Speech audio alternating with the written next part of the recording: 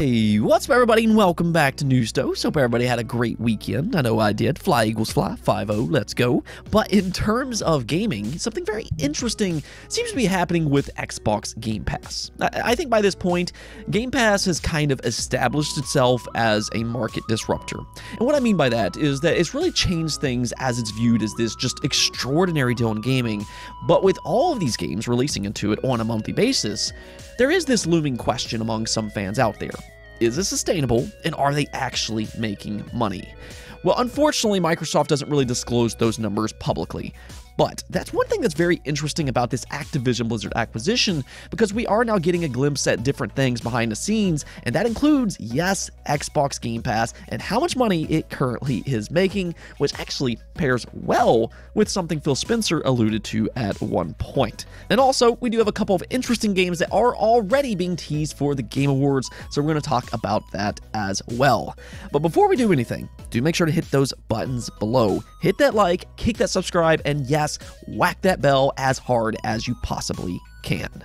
With that said, though, let's just go and jump right into our first topic of the week, being about Persona. Of course, Persona 5 Royal will be releasing on October 21st for the Nintendo Switch, Xbox Series, and it's even releasing into Xbox Game Pass. I know a lot of y'all are going to be really excited to play this game on one of those platforms. Now, it apparently has broken street date a little bit early, and it's appearing on places like eBay, but I mean, officially, Persona is finally, and really quite frankly, logically, coming over to other platforms. It's still shocking to me that it took Atlas this long to make it happen, but you know, I guess it's better late than never, and this is an excellent game for anybody who hasn't gotten the chance to play it yet. However, Persona 3 and Persona 4 Golden are also coming over to Nintendo and Xbox sometime here soon. Actually, it's coming over to PlayStation as well. And now, we actually have a date as to when we can expect to play them. Atlas did post this over on Twitter where they said, Persona 3 Portable and Persona 4 Golden release for modern platforms on January 19th of 2023. Now, if you look at the picture they posted, it only shows Xbox and Windows, which is a little odd considering, again, this is releasing for all platforms. But I assume that's because Microsoft has the marketing rights or something like that. I, however, would expect these games to release on the Switch and PlayStation at the same time, being, again, January 19th.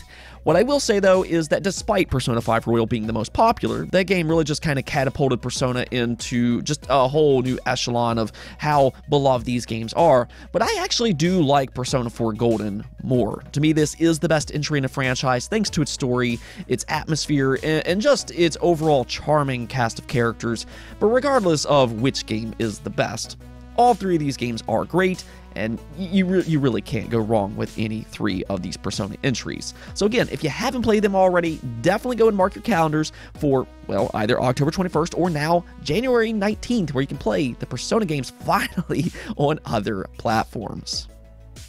Now, Nintendo also revealed the next Nintendo 64 title coming over to Switch Online Plus expansion pack, being PilotWings 64. If you are a subscriber, it will be added to the service later this week on October 13th.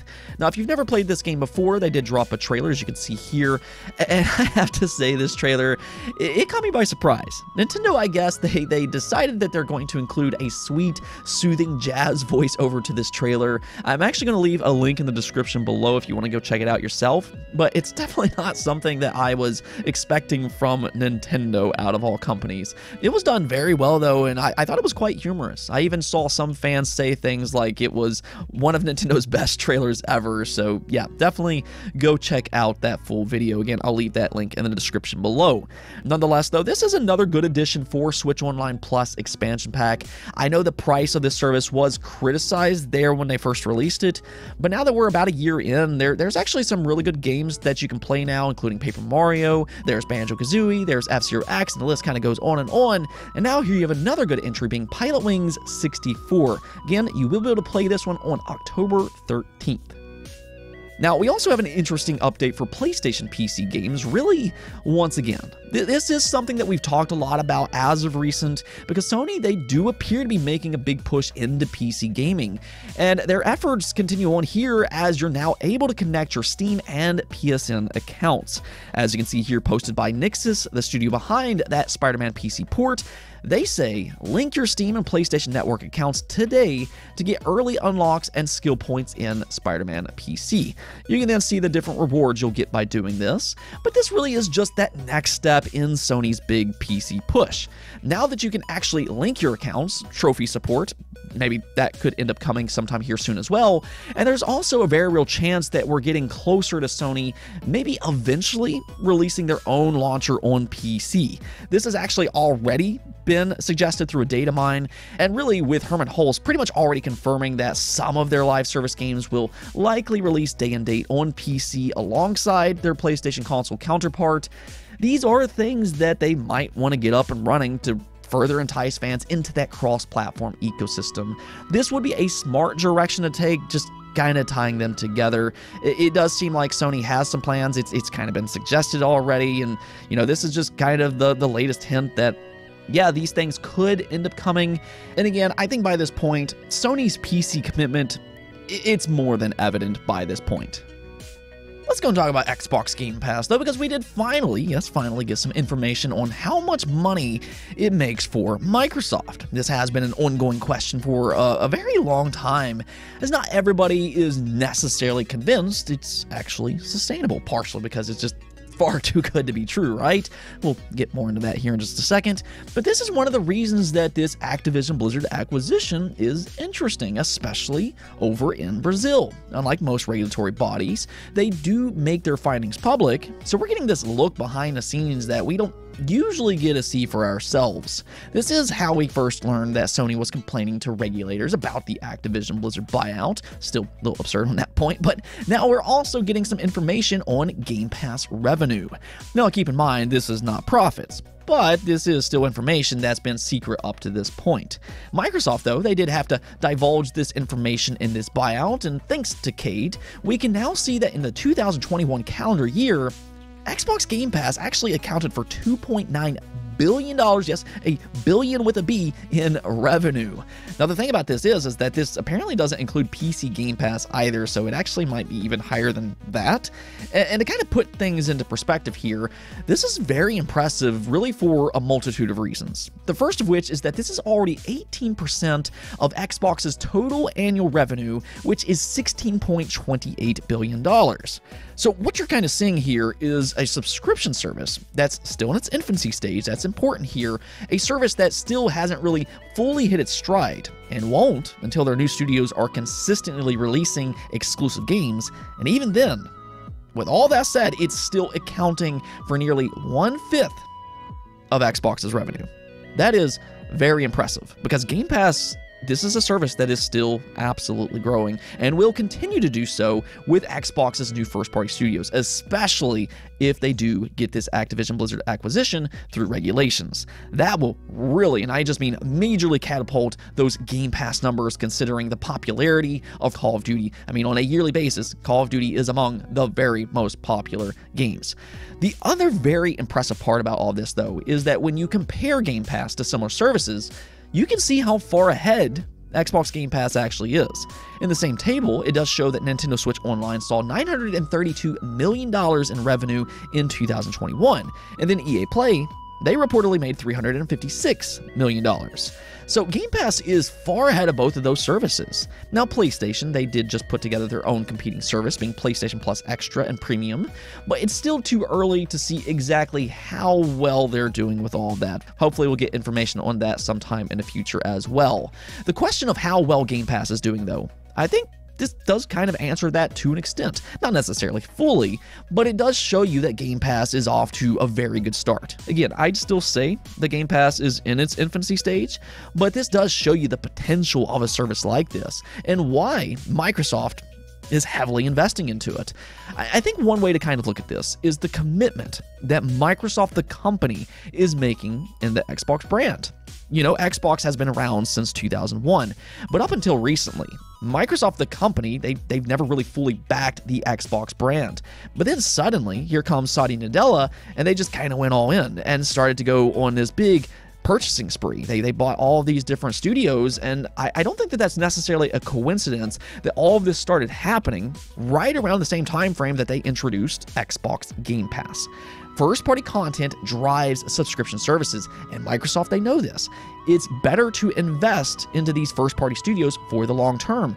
And now that Game Pass is seeing some success with around 25 million subscribers and $2.9 billion in annual revenue, it seems to have given Microsoft enough confidence to fully invest even more heavily with these major acquisitions like Bethesda, and now a nearly $70 billion acquisition in Activision Blizzard. I think that just kind of shows you the proof that you need when talking about, is Game Pass sustainable? Very clearly, Microsoft, which is a very smart and big company, they seem to think that it is. But if you don't want to take my word for it here, or some of my speculation, well, maybe you'll believe Phil Spencer instead, because last year he did say this: Game Pass is doing very well from a business perspective and creative and engagement perspective, so it continues to be, I think, a real differentiator for our platform and enabler for creators and players.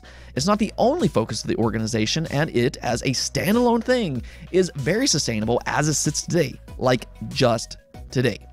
So, I mean, there you have it. And when you do combine that statement with the information that we now have today, it makes sense. Game Pass is currently sustainable with $2.9 billion in revenue, and this just kind of further explains why Microsoft is just so willing to make these large-scale acquisitions like we've never seen in gaming history before. So I think this might kind of alleviate some of the concerns that we see when it comes to Game Pass, as it appears that it's already doing pretty good. It might actually, as Phil Spencer said, it might actually already be sustainable. Now, we do also have the Game Awards incoming this December, and interestingly enough, two big game reveals are already being teased. The first of which is actually that new Crash Bandicoot game that, I mean, we've really been hearing about for a couple years now, being Wumpa League. Toys for Bob themselves have already hinted at the development of this new title, but reportedly it's actually a completely different Crash Bandicoot experience than we've ever seen before. According to Windows Central's Jez Corden, he did leak this new game out earlier this year and described it as a 4-player brawler of sorts. It is supposed to be quite a bit different, but the thing is that we might finally, yes, finally get our first look at exactly whatever this game is at the Game Awards on December 8th. Now, the reason that we've come to this conclusion is because Activision, they sent a care package to a YouTuber by the name of the Canadian Guy A. By the way, go check his channel out. He does a very good job over there. But this care package did include a reveal and a tease on top of that. So the care package, point blank, did reveal that Crash Bandicoot 4 is coming over to Steam on October 18th. So I mean, if you haven't already played this game, truly, if you like 3D platformers, I cannot recommend this game enough. It's actually one of my own personal favorites within this genre. So this is already, and I mean already, great news alone. But the more interesting part here is that they also included a curious statement on the bottom saying, "Hungry for more? Try our new Wumpa Pizza for $12.08. Now, the reason that this is so interesting is because 12/08, being December 8th, well, that just so happens to be the same day of the Game Awards. So, I mean, yeah, at the bare minimum, it appears that Activision is teasing some type of Crash-related announcement here. Now, considering we've already heard a lot about Wumpa League, my own personal guess is that's probably what they're going to reveal here, but I guess we're really not going to have to wait too long. Crash Bandicoot, in some shape or form, looks to be at the Game Awards, and I am super, super excited to see whatever this game is.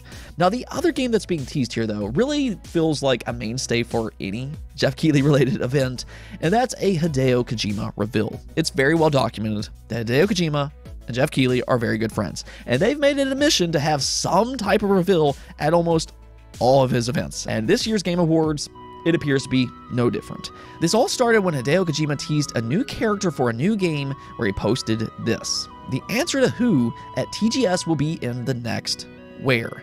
Now, this doesn't actually mention the Game Awards itself, but considering their history together, it stands to reason that a full reveal of whatever this game might be, it could possibly be revealed there. In fact, in a video last year, Hideo Kojima himself pretty much said that he will definitely be at the Game Awards next year, being 2022. Now, he did later on completely reveal this new character, which is played by the popular actress Elle Fanning. So now, we're just kind of waiting to see what game she is set to appear in.